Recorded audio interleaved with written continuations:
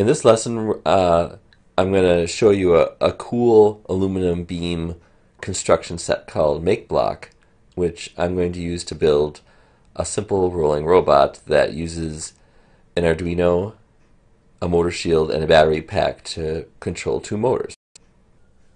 So I wanted to talk about Make Block briefly. It is this cool aluminum building set, and you can make robots out of it. It has these plates. It has big tank treads. These are really awesome tank treads, and they fit around the wheels, or else there's like tires that fit on the wheels too. And we're going to use this stuff to make a lovely rolling robot that can be controlled with an Arduino.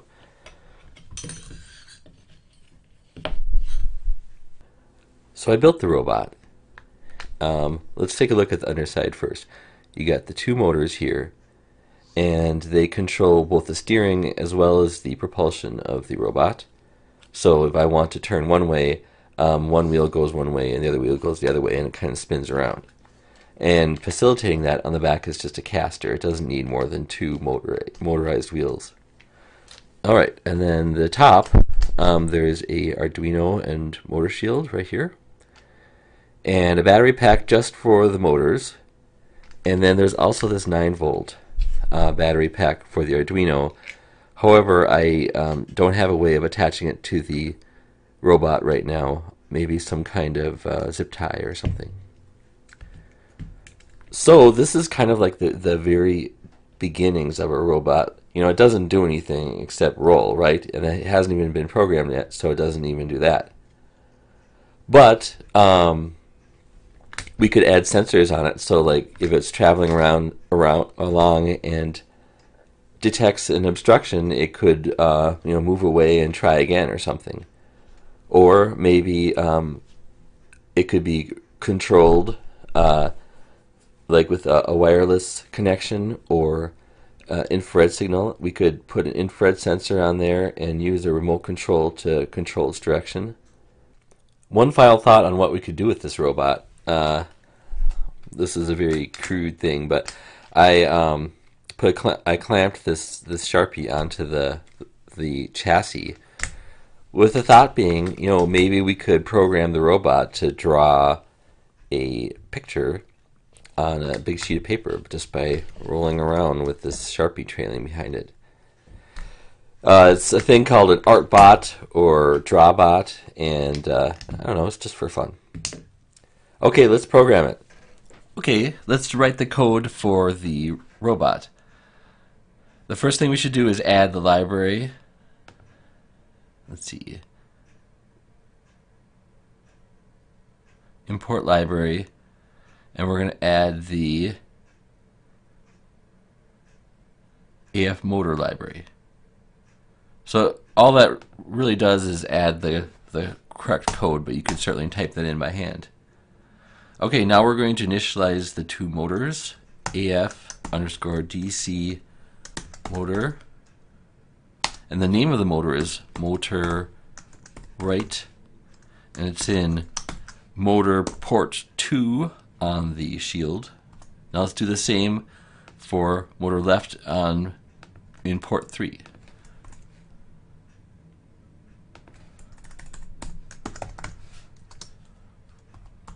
So basically we're telling the shield that there are two DC motors. One is called motor right and it is in port 2, and the other one is called motor left and is in port 3. Alright, so let's do the setup.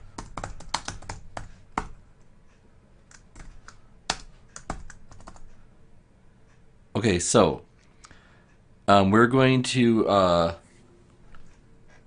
basically power up these engines, these motors. All we're doing is sending a signal through, but we're not actually making them go anywhere. So, motor left, set speed 20, and then motor left. Oops, I spelled it wrong. Motor left run, release. And we'll do the same for the right.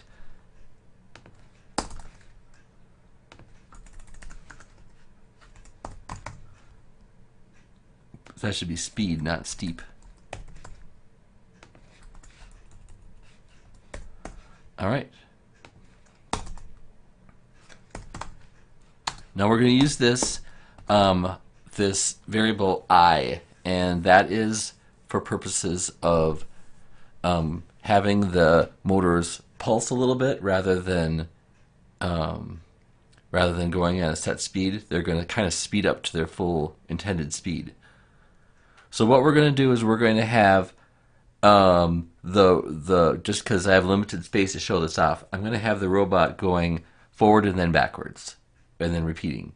So we're going to basically have 4 total commands for the motors, right?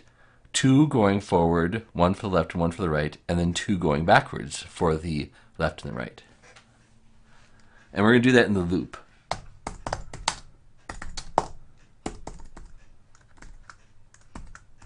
Oh, we have to do the closing bracket for the setup too.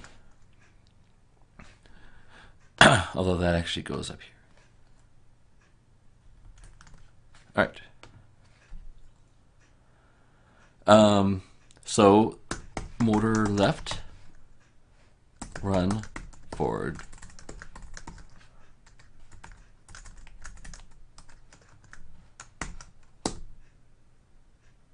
And then this is the part where it speeds it up.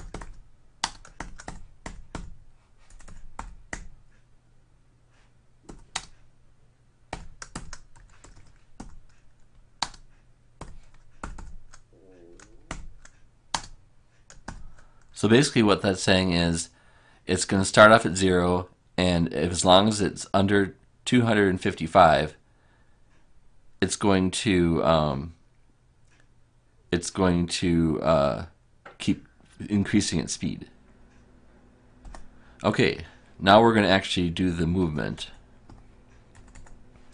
Motor left, set speed I. That's the current value, the speed value, which is ever increasing here.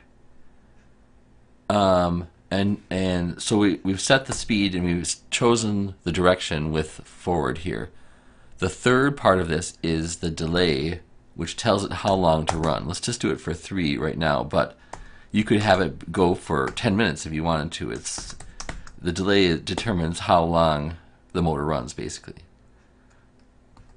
Okay, so we have,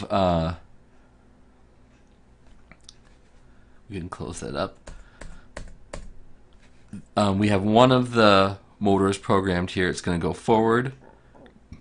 It's gonna speed up, and then it's only gonna go for just a fraction of a second. So let's do the right one.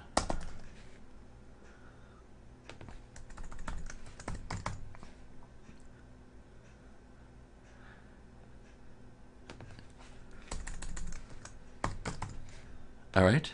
Now let's make them go backwards.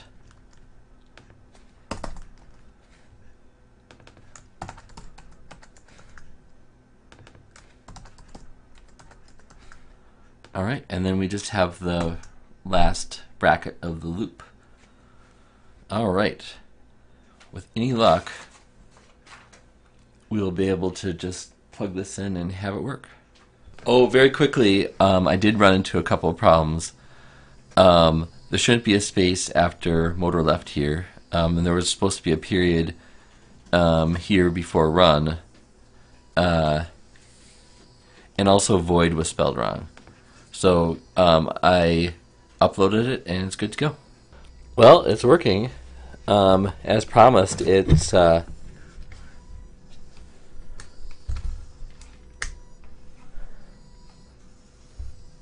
of moving back and forth, but for reasons that I'm not completely sure about, it does seem to want to go in one direction more than another. But this gives you a starting point for building your own robot. Now you know how to control left and right motors on a simple 2-wheeled robot. using the Adafruit motor shield, and you're ready to get started on your own. That's it for lesson number 3. In lesson 4, we're going to make a simple noisemaker out of an Arduino, a light sensor, a couple of potentiometers, and a speaker. Thanks for watching.